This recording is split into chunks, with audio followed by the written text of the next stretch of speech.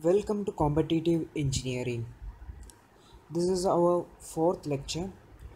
In this lecture, I am going to explain in detail about various matrices and their determinants. In, in our previous lectures, we covered the concepts of matrices and the properties of determinants. You can find the lectures here. So, in this lecture, I am going to cover the types of matrices, types, and how to find the determinant of those matrices. So, I am going to the concept. The first type of matrix that I am covering is upper triangular matrix. Upper triangular matrix. Okay, what is meant by an upper triangular matrix? In a matrix, if the lower diagonal elements are 0, then it is called an upper triangular matrix. So what is lower diagonal elements? A matrix, this is a diagonal 1, 2, 3. This is the above diagonal, this part is above the diagonal, and this is the below diagonal. So if these elements are present and these elements are 0, then it is called, this is present and this is 0, then it is called upper triangular, because the upper part is present. And in the reverse direction,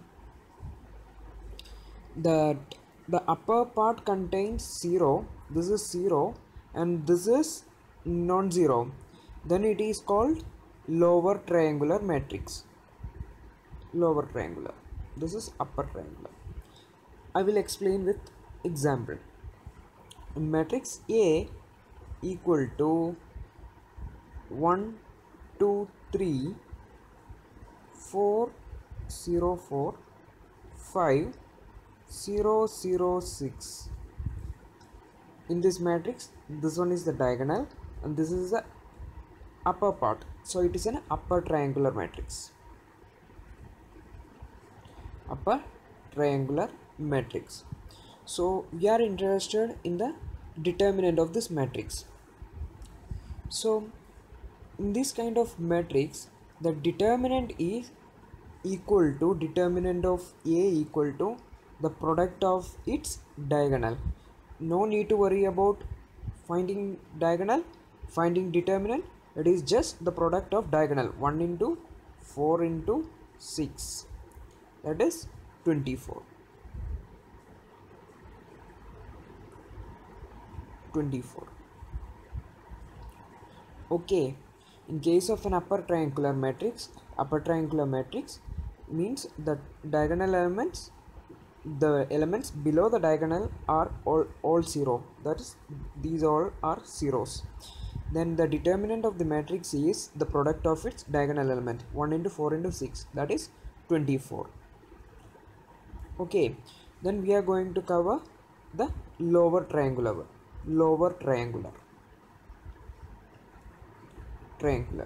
matrix. Let B equal to, what will be a lower triangular matrix? 1 2 no 1 0 0 2 0, this will be some number 1, and 3 1 C 1, let it be, no, don't make confusion. Okay, this is 1. Okay, in this matrix, all the elements above the diagonal are 0 and the below the diagonal are non-zero. So this matrix is called lower triangular matrix. So what will be the determinant? It is same as that upper triangular matrix, that is product of its diagonal elements, that is 1 into 0 2 into 1, that is 1 into 2 into 1, that is 2. This 1 into this 1 into this 2 into this 1, that is product of its diagonal elements. Okay, next we are going to cover a diagonal matrix.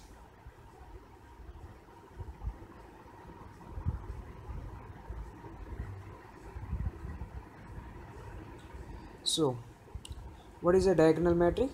A matrix in which the non-diagonal elements are 0. So matrix will look like 1 0 0 0 3 0 0 0 5. This is 0. Okay, so in this matrix, let it be A. In this matrix, all the other elements other than diagonal is 0.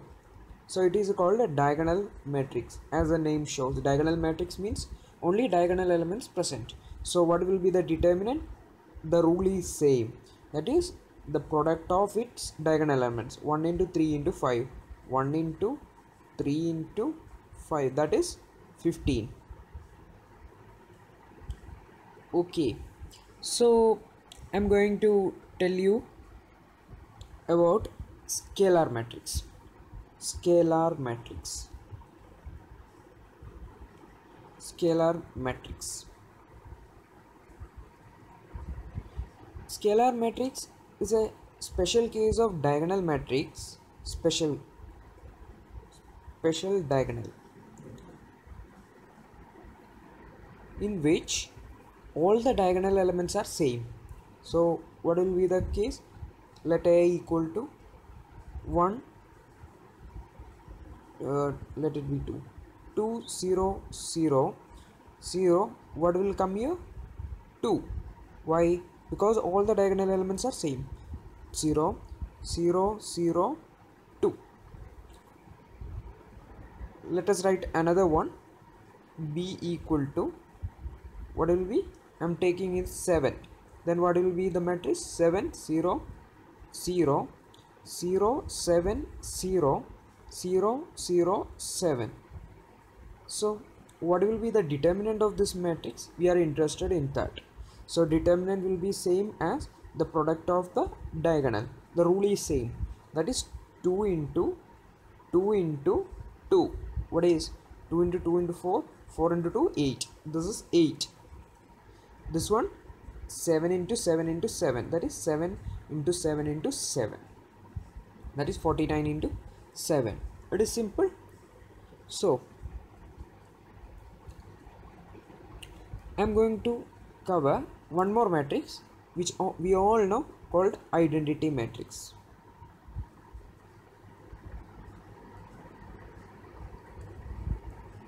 It's a diagonal matrix.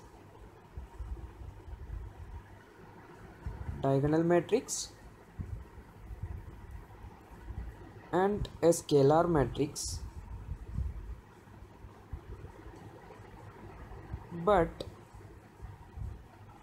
the diagonal elements are equal to 1. Means identity matrix is a special diagonal. It is a diagonal matrix, means all the non-diagonal elements are 0, and this is a scalar matrix, means all the diagonal elements are same. Another thing is that all the diagonal elements are 1 only. So what will be, how it look like? That is 1 0 0 0 1 0 0 0 1.